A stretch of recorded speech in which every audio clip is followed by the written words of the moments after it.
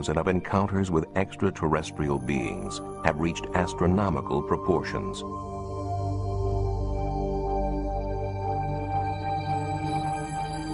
Can these reports be explained as hoaxes? It was quite easy to reproduce these pictures. As natural phenomena? Are secret military craft being confused with UFOs? I've seen a silver flying dome in the sky that was unidentifiable. Are these sightings all in our minds? Or is there intelligent life beyond us? And are aliens closer than we think?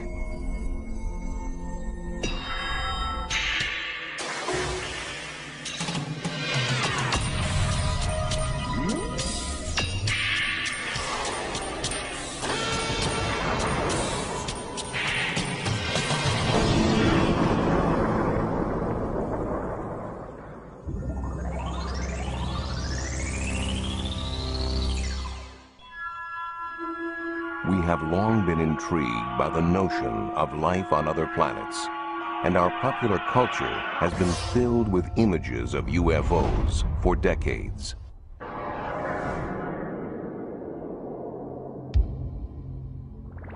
But the first widespread documented sightings of UFOs in the real world came in the closing months of World War II. The sightings we saw were, I think, were in about in the 44, in November or December then. We'd see these balls of light that would fly off the wings of our airplane. The one I saw was like a white light.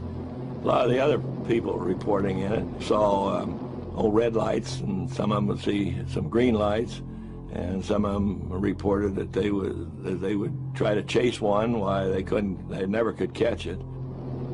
We would turn into it, and it would turn with us. And we'd turn away from it, and it would still turn with us. And I put my gun sights on, trying to get on it, but I never could. We flew the British Mosquito, which was capable of 450 knots. And we opened it up a number of times and tried to close with it, and we never came anywhere close to it. The pilots dubbed these unidentified flying objects Foo Fighters, but still don't know if they were German secret weapons, optical illusions, or something else entirely. I think the book is open on whether it was imagination, hallucination, or really extraterrestrial or German ground control object, but I haven't seen anything in 50 years that changed the perception of what they were other than unidentified flying objects.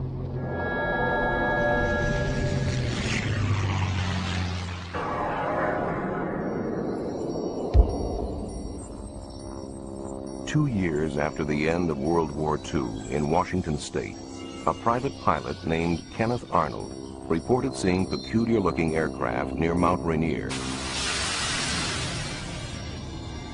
The craft appeared to wobble and flip and were flying faster than any Arnold had ever seen.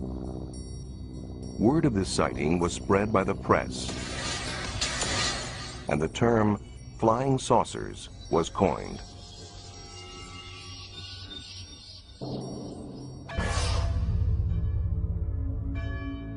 Although life in post-war America seemed tranquil enough, such reports of unidentified flying objects began to multiply. Were these UFOs Soviet reconnaissance planes? Could this explain their apparent presence around U.S. military bases? Fear began to emerge. Atomic secrets could be at risk. National security at stake.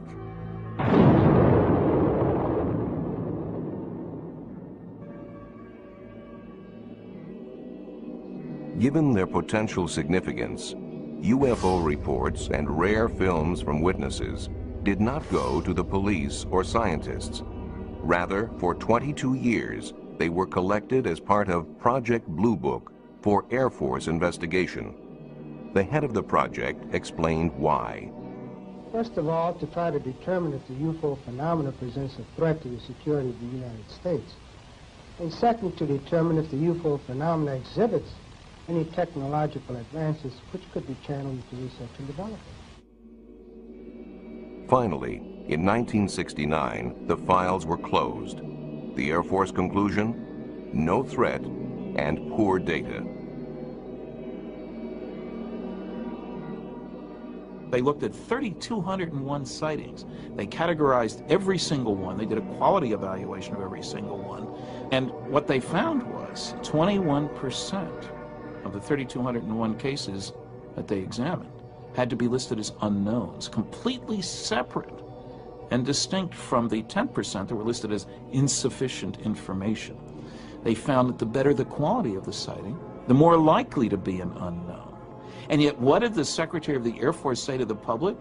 He said that on the basis of this report, we believe that no objects such as those popularly described as flying saucers have overflown the United States. Still, many remained unconvinced by the official government findings, and their disbelief seemed to find support for a time in 1987. It was then that British researcher Tim Good laid his hands on a briefing document which was addressed to President-elect Dwight D. Eisenhower and dated November 1952. The papers appear to reveal the U.S. government's clandestine recovery of aliens after the 1947 crash of an airborne object in New Mexico. Those in charge of the recovery were called the Majestic 12. According to this document, a local rancher reported finding a flying saucer that had crashed 75 miles northwest of Roswell Army Airfield. During the recovery, 4 dead aliens were supposedly found. Their remains were allegedly removed and sent to several different locations to be analyzed. There was no question that the importance of these documents was monumental. I mean, nothing like it before had surfaced. It's dynamite. Proves there are flying saucers, alien visitors, the whole business. The implication is, 1, Earth is being visited by extraterrestrial spacecraft. 2, the government has known not only that that is true in the abstract, but has had pieces of wreckage and bodies of extraterrestrials since at least 1947. But not everyone was as sure. Within about 10 minutes of seeing the documents, based upon my research into UFO documents up to that time, I knew these things weren't real. Among the documents Tim Good received was a memorandum from President Truman to his Secretary of Defense. Critics claim that his signature is identical to that on another document, a problem for document analysts. Now, anyone familiar with forensic document analysis knows that a person signing their name never signs it twice in the exact same way. And that suggested to us that the signature from the later genuine non-UFO document was cut out by the forger and pasted onto this false executive order to lend an air of authenticity to it.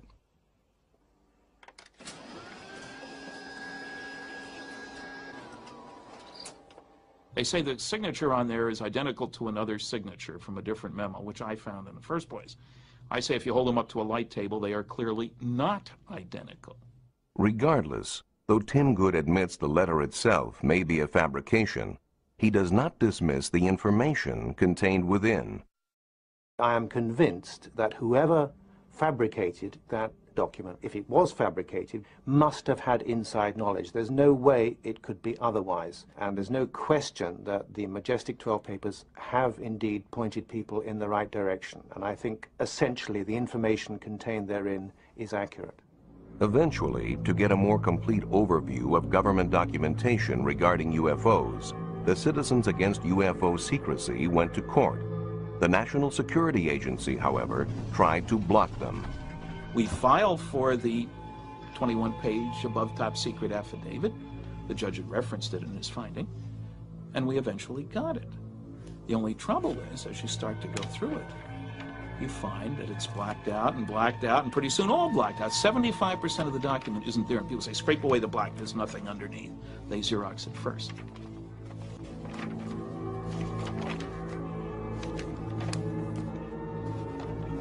The cover-up alone is proven by the released documents released by agencies such as the FBI, who denied any involvement in UFO research until the Freedom of Information Act showed that they'd been lying. They released 1,100 pages of documents. CIA denied any interest in the subject.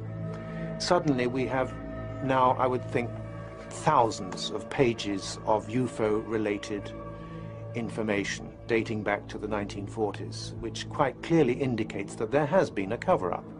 Certainly, the private Center for UFO Studies thinks there is validity to UFO work. Over 100,000 cases are archived there. I am convinced by over 20 years of work in this field that there is a mysterious phenomenon occurring that is being neglected by science, not by the public, but by science. And it's to science's detriment that it's doing so. Still, in other parts of the world, some scientific studies are being done on UFOs.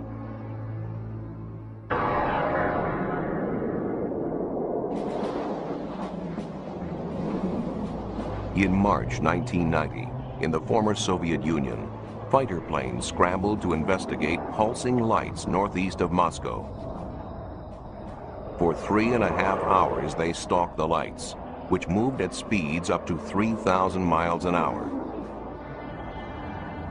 No radar image appeared on the screens of ground stations, but photographs were taken, and thermal imaging produced results.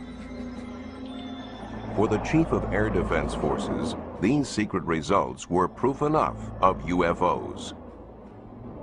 Though journalists are asking if there are other sightings, these 1990 cases were only one supported by evidence. This is the only case for which there is real proof. Nor was it ever considered that the sighting was that of a stealth bomber. We never thought it was an American stealth aircraft. The radar characteristics are not the same. Stealth behaves like a plane in terms of speed and maneuverability. UFOs are very different. The unwritten rule: do not fire on UFOs.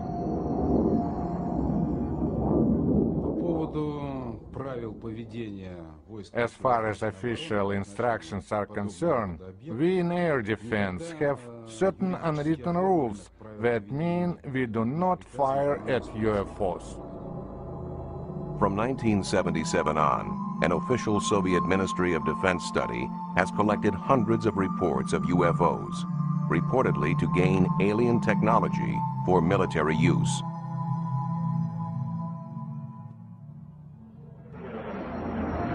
Their files list many cases.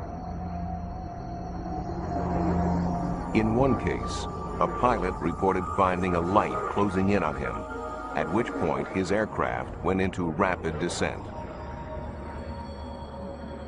Though he landed safely, there was damage to the left wing.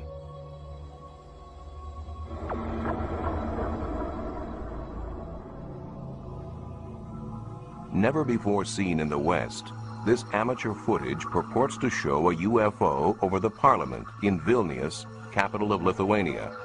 The craft hovers noiselessly, appearing to land.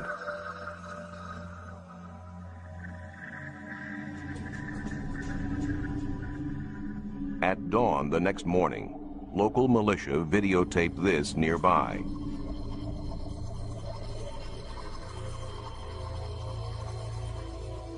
Enhanced, the night visitor looks like this. It moves unlike a normal helicopter or plane.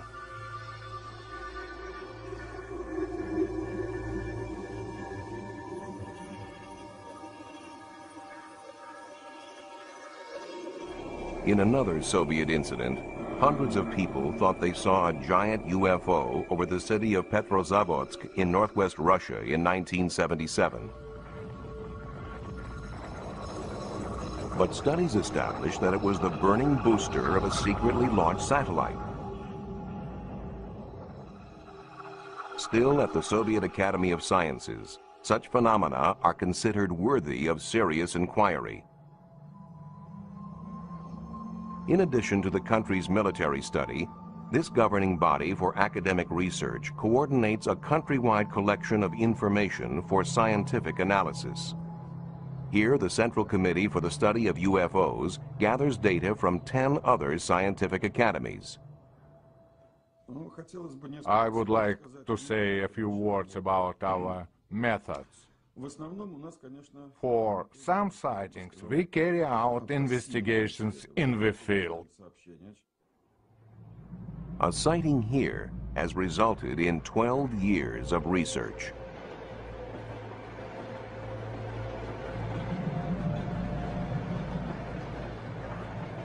Train passengers reported seeing a UFO,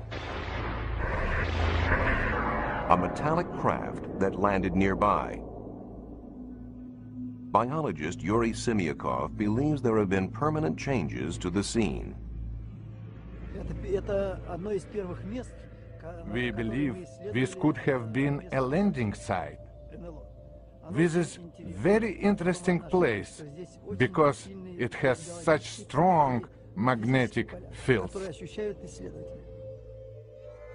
His experiments find living creatures shun this spot.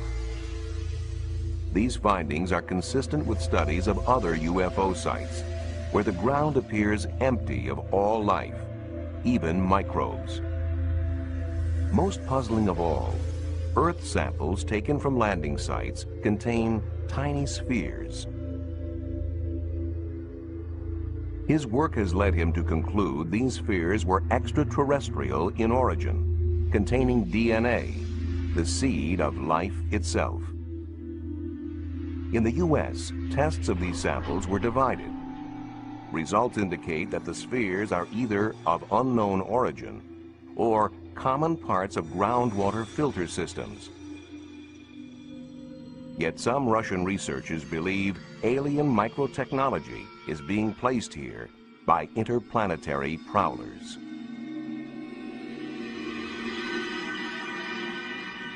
Given worldwide interest, researchers have attempted to classify reports of UFO sightings and encounters with extraterrestrials. When an unidentified flying object is seen, but nothing more, it is labeled a close encounter of the first kind. Where traces are left, it becomes the second kind.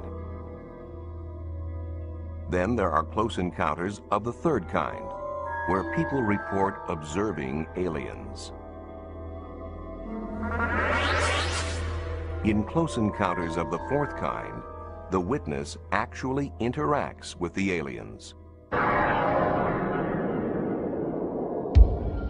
In November 1980, in Tudmorton, England, an experienced police officer, Alan Godfrey, was on night patrol when he saw an object he could not identify. I was on a 10-6 night duty, so I decided that I would go up to this local council estate. As I was about to turn, I saw another 500 yards up the road this object. As I got near to this object, it became apparent to me that what I was looking at wasn't something that I would normally find in the early hours of the morning in Todmorden, you know.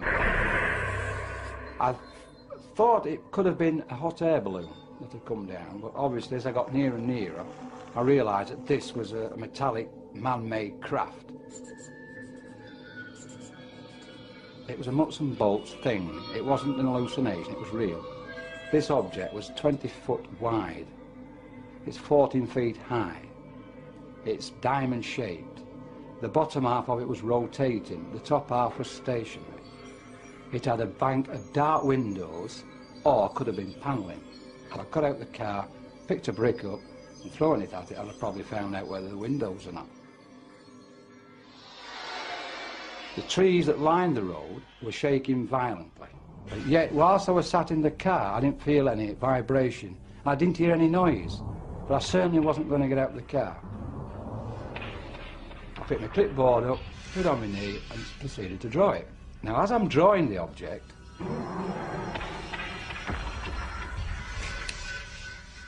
I'm suddenly at the other side of it, driving a police car. And the object had gone. Gone too was a period of time. After hypnotic regression, the officer remembered more. There's a total blackness. Then there's a feeling of floating, as though either me on my own or the vehicle, whatever, is floating. Then I wake up in a room.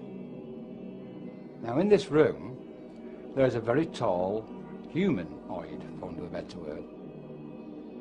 He was about 6 foot to 6'6", very tall, thin, with a beard. He had a skull cap on and he had this white gown on. What happens then is, I'm asked to get on this bed. Now, the questions asked to me then is, how did he, you know, he wants to get there? Because I said, his mouth's not moving, he's not talking, it's just, he wants me to get on the bed. Obviously, whatever it was having some sort of influence over my thoughts. Yet, I did feel at ease with him. I felt comfortable with him. I got the impression that I'd met him before. I wasn't in fear of him or anything like that. I didn't feel in any danger. So I'm on the bed, and these horrible little things come.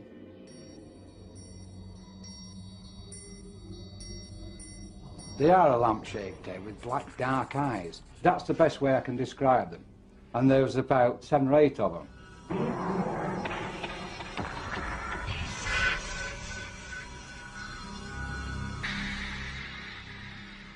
Officers nearby said they saw a light in the sky, and Alan Godfrey insists his encounter was genuine.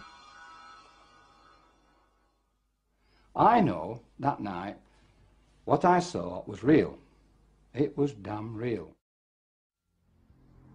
In 1974, in Llandrillo, Wales, residents felt severe tremors. Tremors, which some felt were not naturally caused.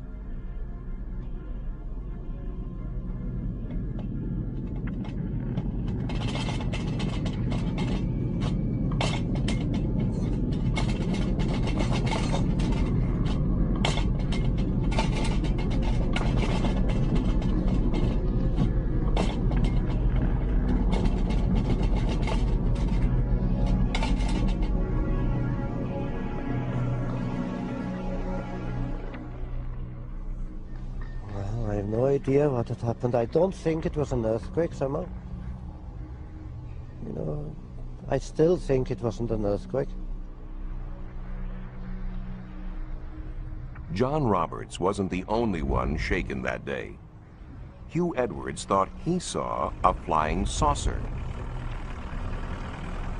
I saw this object come in along the mountain with the size of a bus, really.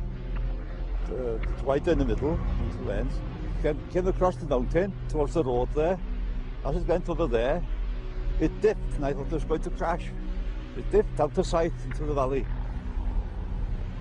Well, I'd heard so much about flying saucers, and I thought, well, this is it. And the only sound I heard of it like a shh going through the air. I was very surprised to see it, really.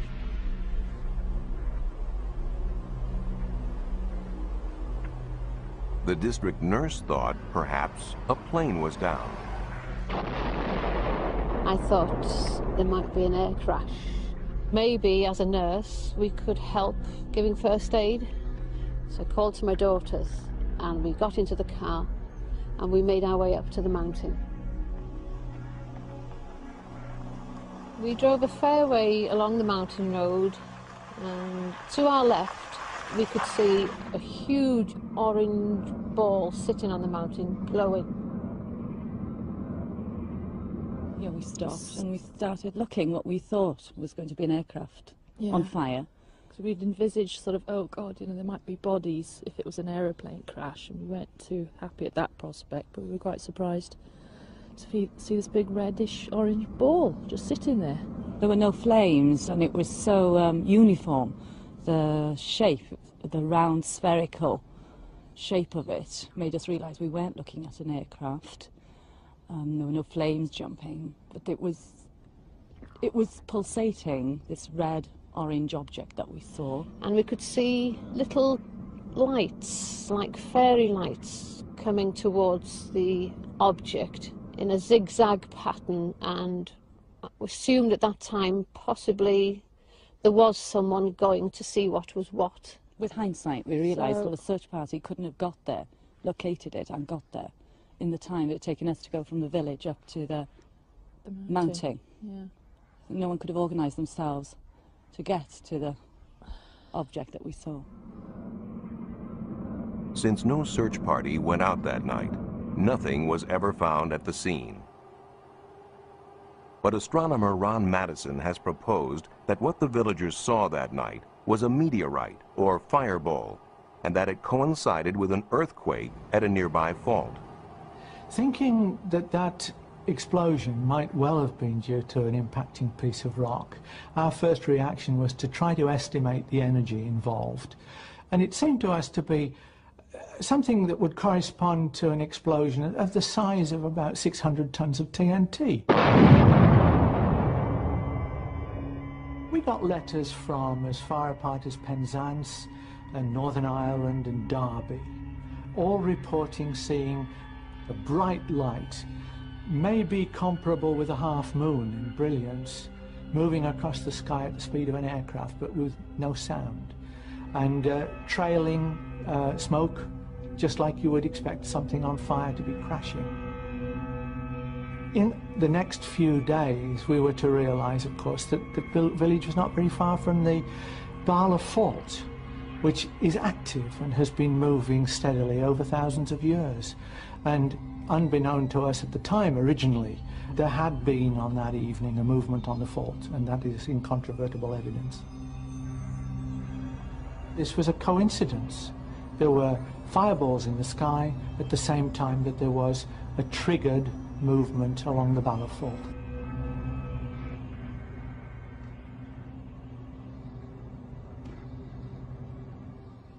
Another highly publicized British sighting proved equally attributable to natural causes, but not before many believed that they too had seen a UFO.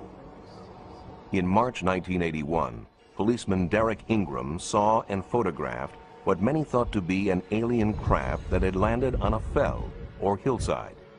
I was in the kitchen of the police house at Cracoe. I looked out across the fell, with the kitchen window back onto the fell, and I saw a very intense bright light, a big band of light on the rock face of the fell. I watched the light for maybe 10 minutes, and I thought it was worth taking a photograph of. It was unusual. I actually drove up onto the hill and walked across the fell to try and find something on there, maybe something had been dropped or something had happened. There was nothing up there. I couldn't find anything at all that would explain the lights. The faithful saw a finned craft with 3 lights, and as the press had a field day, researchers tried to identify the visitors. After the photographs had been taken, the negatives were given to the Yorkshire UFO Society, who spent 2 years investigating the case. They sent the negatives to Ground Saucer Watch in America and to a very well-known German UFO photographic analyst. Neither groups of people could come up with a satisfactory explanation, and in fact Ground Saucer Watch actually said snow was the best possibility for it. In 1983, the Yorkshire UFO Society went public with the case and actually claimed that it was the best evidence yet for a structured craft being sighted in the British Isles. The investigation continued, and in 1987 we'd almost given up hope of ever finding out what caused it, and I was on a weekend trip in the Dales with my wife and son and decided to stop and show them Cracoe Fell. And lo and behold, what should be staring back at me from the cliff face but the Cracoe UFO. What they found was certainly a surprise. Right, we're about 1,100 feet up a Yorkshire cliff, and this is the Cracoe UFO. Might not look like much from close up, but you can actually see the 3 balls of light on the photograph. They're created there, there and there by a complicated illusion a mixture, in fact, of white lichen, green lichen, the Yorkshire Gritstone rock, which contains quartz crystals, and the rainwater. All this, when it's illuminated at certain angles by rain or damp, it gives the illusion of 3 balls of light. Some days it can be very bright, some days it can be very dull. On the day in particular when Derek Ingram saw it, it was amazingly bright, and that's what created the feeling in him that he'd actually seen something totally unusual, even though he'd actually looked out of his window probably every day for the previous 2 years and not seen it. Though some sightings can clearly be explained by natural phenomena, UFOs continue to have a grip on the public's imagination that is not easily loosened. And there's no shortage of pranksters to capitalize on this fascination.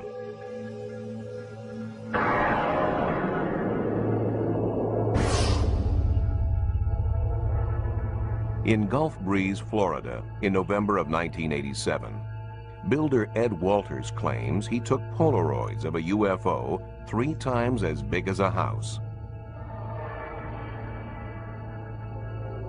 For him, it was just one of many such photo opportunities, near abductions and glimpses of aliens. Though he sold 2 books worth, Ed would not allow his photos to be included in this program.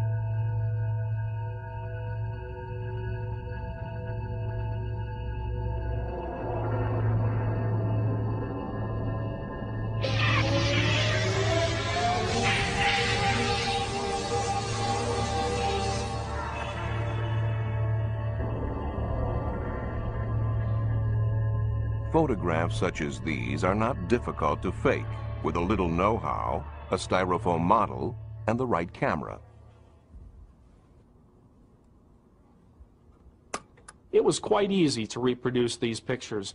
He took the majority of his early pictures, about 30 pictures, on a Polaroid 108 camera. It is very easy to double expose the film in that camera. If you don't pull the film out, you can press the button and expose that same piece of film again. You take a picture of the UFO model inside, you go outside, take a picture of the skyline, let the film develop. There you have your double exposure of a UFO flying in the sky. Still, Walters has his disciples, and photoanalyst Bruce Maccabee is one of them. A government research physicist, Maccabee is a believer in UFOs and is the author of many scientific papers on them. I have analyzed all the films and videos that have been taken by Ed Walters. I have studied most of the videos, I guess, that have been taken by other people down there. And it's just sitting there. As far as Ed's pictures and videos are concerned, it's my opinion that they are real. I've analyzed these very carefully, taking into account all the criticisms that have been leveled against them, and have found reasons to reject the criticisms. In baseball, you get 3 strikes and you're out. For Ed Walters, in this case, strike 1 was when a model was found in the attic of his former home. Strike 2 was when a young man named Tommy Smith came forward and claimed that he was an eyewitness to Ed Walters creating double-exposed UFO pictures. Strike 3 was when we went out and did photo experiments and were able to replicate many of these photos, especially the difficult photos like the UFO hovering over the road. So my conclusion is 3 strikes and you're out.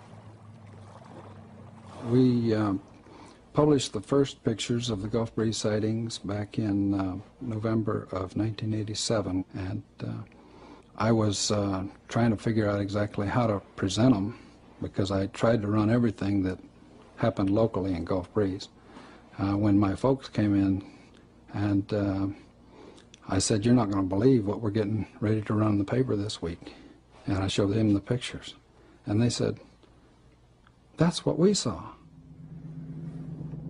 It was primarily because of the many other people in Gulf Breeze that witnessed the UFO, both the same night that Ed first got the pictures and many times after that, that the Sentinel continued to carry the story.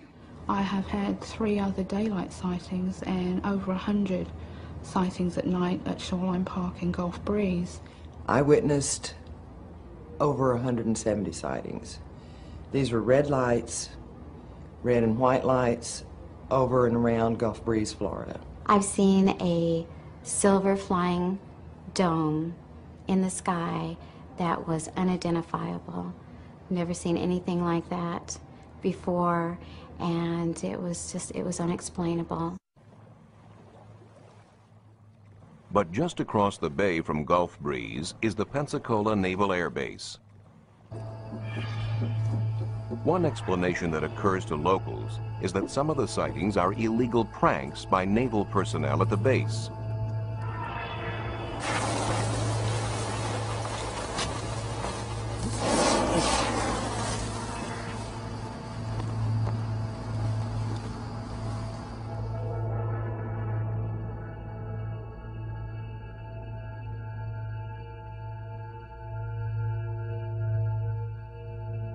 Another possibility is that actual military craft are being confused with UFOs.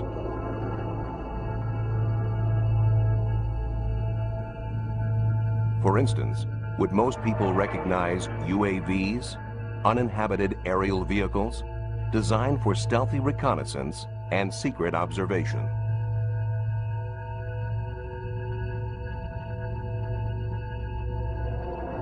Yet despite the fact that certain sightings may be hoaxes or otherwise explained by natural or man-made phenomena, we keep on looking.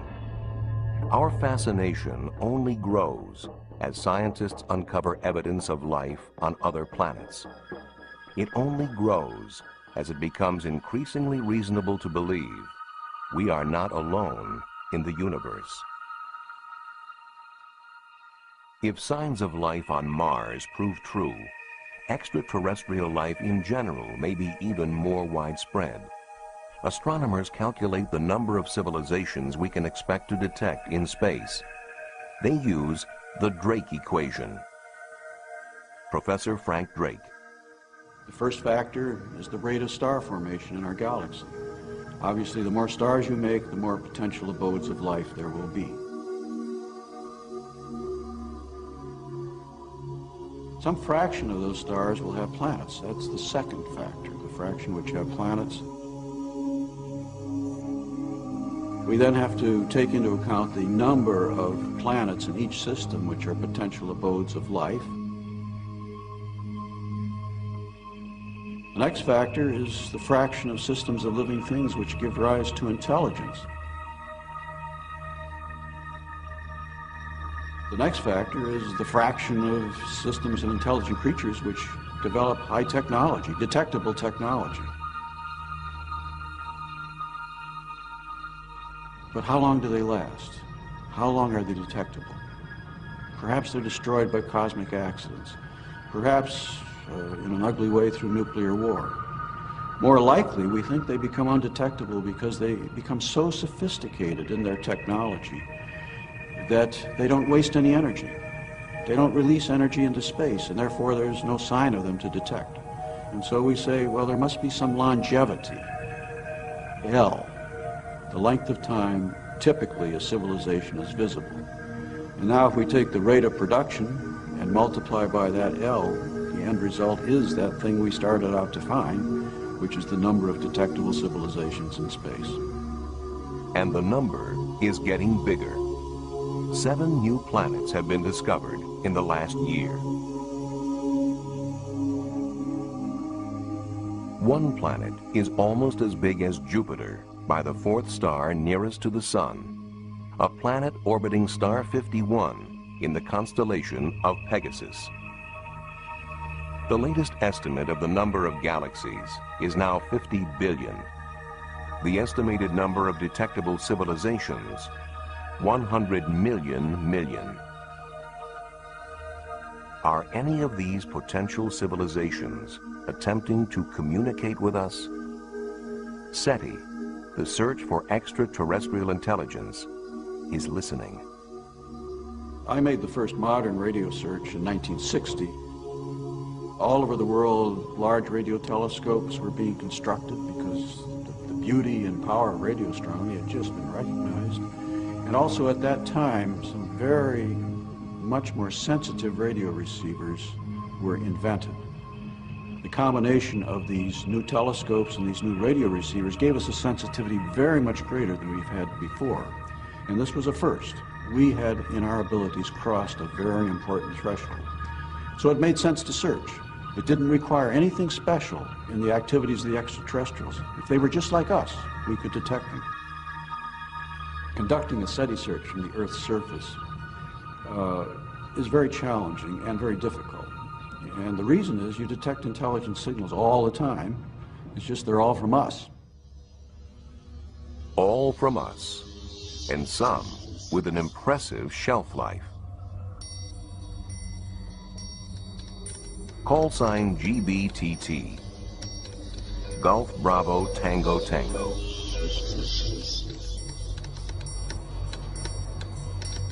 Over 30 years after it was first sent, a coded wartime signal intended for the Queen Mary was received by its successor, the QE-2. The QE-2 uses the same call sign. The signal came out was addressed to Golf Bravo Tango Tango, which is the call sign of the QE-2, but it was signal letters of the Queen Mary. And the radio officer who received the signal recognized the Golf Bravo Tango Tango and thought it was for this ship. But in reality, when he received it, he realized it was a wartime signal, which had obviously been bouncing around in space for 30-odd years. Sent to the Queen Mary in the 40s, the signal arrived in February 1978. Was it bouncing through space, as Captain Arnott suggested? Or somehow intercepted and sent by someone or something we have yet to identify? Have we ever detected an intelligent signal from another world? Jerry Amon may have. Straight from a fixed source near the center of the galaxy to Ohio State University's Big Ear Radio Telescope. A telescope larger than 3 football fields.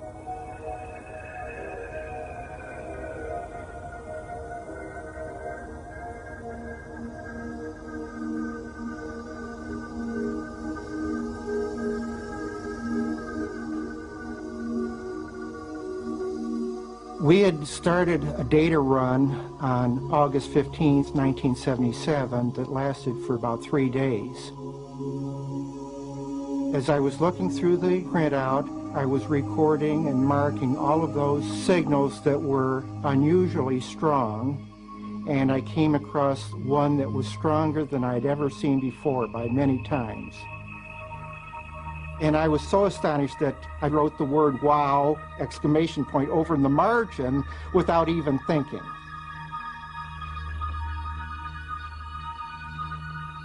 To have signals coming in only one channel indicates the possibility that this was some either unique astronomical event or that it was generated by some transmitter.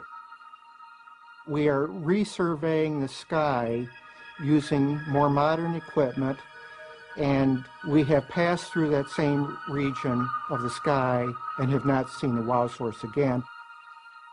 Amon and his associates checked their equipment and their figures. Studies eliminated glitches, space probes, and terrestrial sources. We have ruled out effectively nearby spacecraft or space debris or satellites in Earth orbit, and we've certainly ruled out anything close, very close to the radio telescope, like an airplane flying through the beam of the telescope.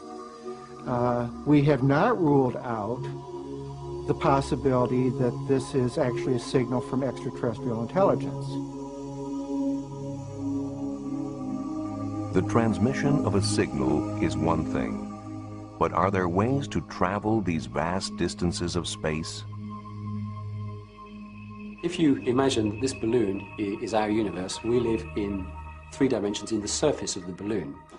And it has been suggested that there may be what are called wormholes, that, if you like, sort of run across the balloon from one side to the other, or connecting points, which would allow us to travel from one side of the balloon via a shortcut to the other side of the balloon. Imagine that the this sheet of paper is our universe and we're at point A and we want to go to point B, normally we would have to travel through from A to B through the universe. What would be nice, of course, would be if we could find some way of bending the universe in another dimension to bring those 2 points together and then step across the gap. And that's a sort of space warp, if you like, warping the universe to bring those points closer together. As yet, the answer remains theoretical. For now, we are limited to sending craft into nearby space to gather information, capture images, and measure conditions.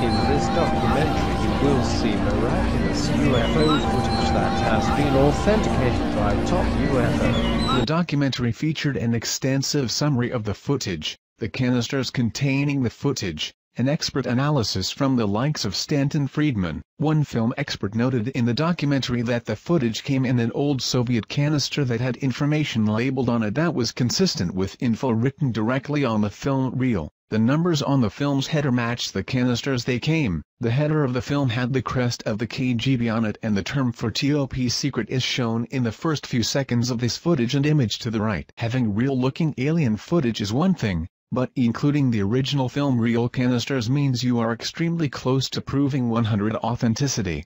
This is something that has traditionally lacked in other more popular alien videos such as the widely known Alien Autopsy or the Alien Interview videos. Several KGB documents. In the documentary, several KGB documents are produced to prove the film is authentic, along with credible testimony from a former Soviet KGB operative who claims to know about the event. At first everyone believed that those debris were part of some